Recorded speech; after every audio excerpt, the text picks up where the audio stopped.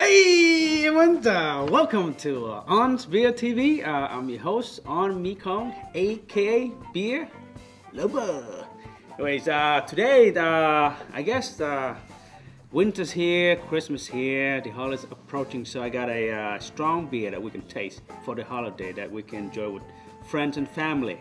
So it's a Malheur Brew. It's a Quadruple from Belgium. Belgian. It's 12% Quadruple.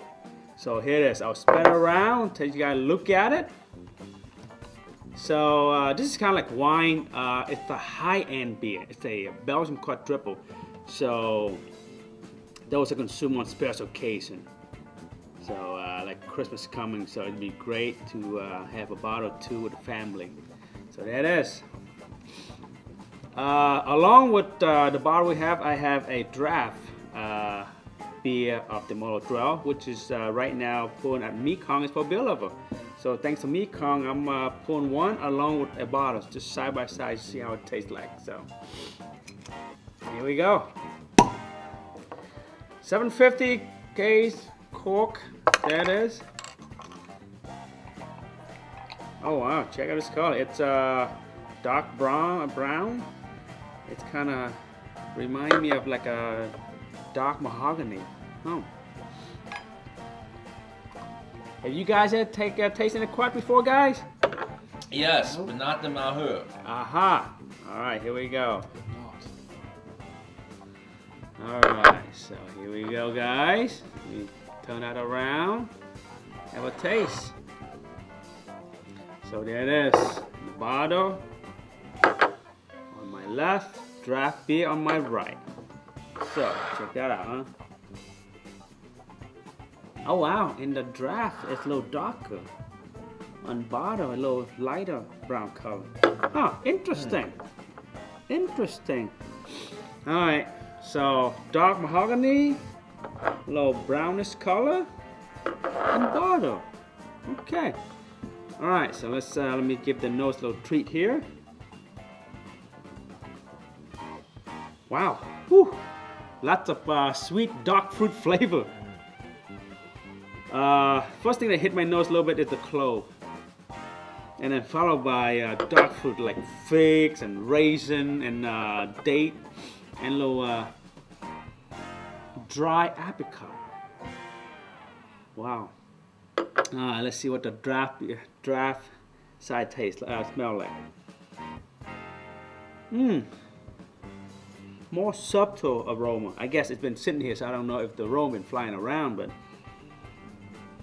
again, it's not as sweet as a smell on the bottle side, but you can really smell the dark fruit, and then the clove come out, and it's still got raisin, fig, little dry apricot. On the draft side, it kind of reminds me of a fig newt. Have you guys eat a fig newt and you yes. know that figgy, Yes. you know, sweet? That's what it reminds me on the draft side. So there it is, draft bottle. So shall we get a tongue a little treat, guys? Here we go. So let me give the bottle side a taste first.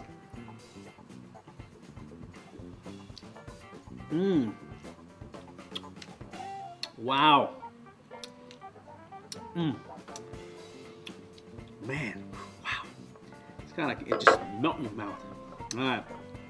So on this side, the draft side.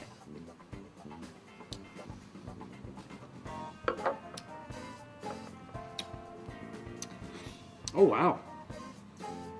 Slightly different on a draft side. On this side, you got little dark fruit like like raisin, fig, you know, date, and a little dry apricot, you know, fight in your mouth. And you got good sweet Belgian candy, like from beginning to the end. It's just real nice, smooth, sweet, like one of those perfect candy, you know, sweet candy, like from beginning to the end. And they got a little clove right in the middle, and the finish is very well balanced. Got it lean to a little on the sweet side, and then a little spiciness with a little alcohol right at the end that's kind of sneaking down to your throat and to your belly. So that's on the bottle side. So let's give the draft a little treat.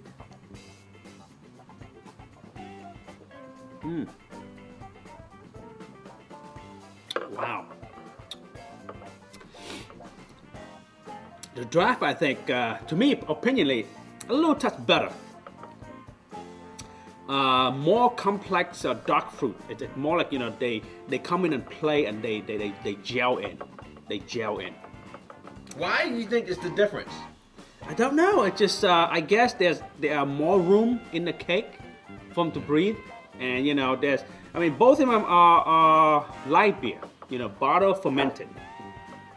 So one side it's just lesser room to work with, and one side you have the whole cake to work with. Yeah. So I think they have more room to play with. So I think another thing is that when they prime the cake, it'll be probably a little lesser sugar, priming sugar. So that's why it's more balanced than the bottle. But it's more balanced. And on the draft side, I taste a little touch of chocolate malt. For some reason, just a little touch of chocolate malt there. And you know, it's still great sweetness from beginning to the end, but I think just more balance on the draft side. It's just, you know, it's about 12%, but you don't really taste on the draft side, but you can taste it on the bottle side. You can taste the heat kind of sneak up to you and then bam, down on you. But this guy is kind of like, you know, cotton candy, you know, you just chew on it and it just blah, disappear. Yeah, but this will sneak on you. You will get in trouble with this beer. Sneak on you. So overall, man, they are great beer. I mean, I'm just slightly, you know, taste the sideways like slightly. The draft is better to me. It's a great quad. I mean, it's awesome quad. That not on the excellent level of Chimay or Rothford or Saint Bernardus. It's just half a point right below them. If I am to score this beer, this will be around 97 for this draft, and this would be around 95 on the bottle side. So great quad. So go out there and find yourself one, and you know, buy several and enjoy with your family and close friends for Christmas, because it's a time for sharing. So this is a great beer to share with the family, or even for Thanksgiving. You know, with Thanksgiving meal, this will be awesome beer. So there it is. Malheur Belgian quad. And remember, beer is the answer.